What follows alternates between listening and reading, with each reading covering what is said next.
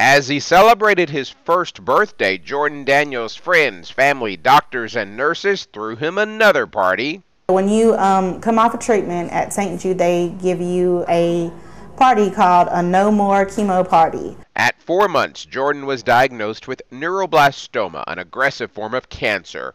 8 months after intensive chemotherapy, radiation, and surgery, he was in remission. Now, 6 years after his No More Chemo party, Jorden is back at St. Jude for a checkup.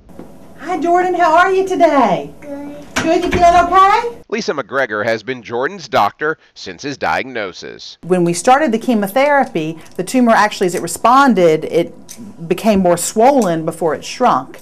And when it became more swollen, it pressed on his spinal cord, and that's what's caused the problems that he has today with his legs not working. Dr. McGregor says she is inspired by Jorden's spirit. It is fabulous to work with these kids because they are so tough and they're so resilient. His life is not limited.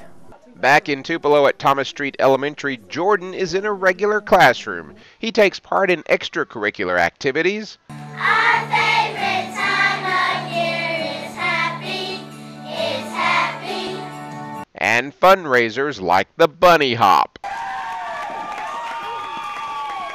He also gets physical therapy time. Now I want to see if you can walk down the red road. That's it. He can get out of his chair and he'll crawl around just like we walk around. He can crawl just as fast as we can walk. He loves to play, he loves to swim, he's so active, and he's just a funny little boy. As part of long-term treatment, Jorden is learning about his medical history. Jorden doesn't remember what happened to him, I don't think. Do you remember ever being in this hospital? No, he doesn't remember that.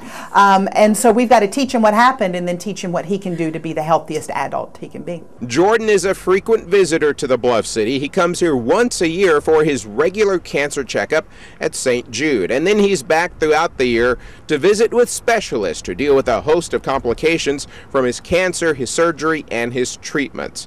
Of course, we'll all be back in December along with 16,000 other people as we run the marathon. Running for Jorden in Memphis, I'm Allie Martin, WCBI News.